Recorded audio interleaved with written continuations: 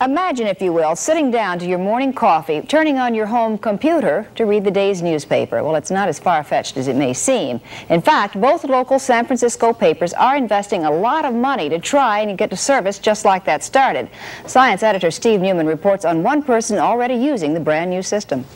17 stories up in his fashionable North Beach apartment, Richard Halloran is calling a local number that will connect him with a computer in Columbus, Ohio. Meanwhile, across town, in this less-than-fashionable cubbyhole at the San Francisco Examiner, these editors are programming today's copy of the paper into that same Ohio computer. When the telephone connection between these two terminals is made, the newest form of electronic journalism lights up Mr. Halloran's television with just about everything the Examiner prints in its regular edition. That is, with the exception of pictures, ads, and the comics. 8 newspapers around the country are currently in the computer network, and within the next few weeks, 3 others will join in. This is an experiment. We're trying to figure out what it's going to mean to us as editors and reporters and what it means to the home user. And we're not in it to make money.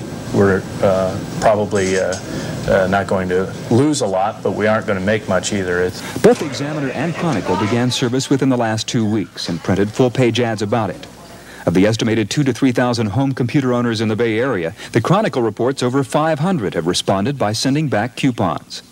Even though the electronic newspaper isn't as spiffy looking as the ads imply, people using the system are excited about its potential. With this system, we have the option not only of seeing the newspaper on the screen, but also optionally we can copy it. So anything we're interested in, we could go back in again and copy it onto paper and save it, which I think is the future of the type of interrogation an individual will give to the newspapers.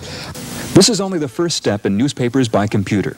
Engineers now predict the day will come when we get all our newspapers and magazines by home computer, but that's a few years off. So for the moment at least, this fellow isn't worried about being out of a job. Steve Newman, News Center 4. Well, it takes over 2 hours to receive the entire text of the newspaper over the phone, and with an hourly use charge of $5, the new telepaper won't be much competition for the 20-cent street edition.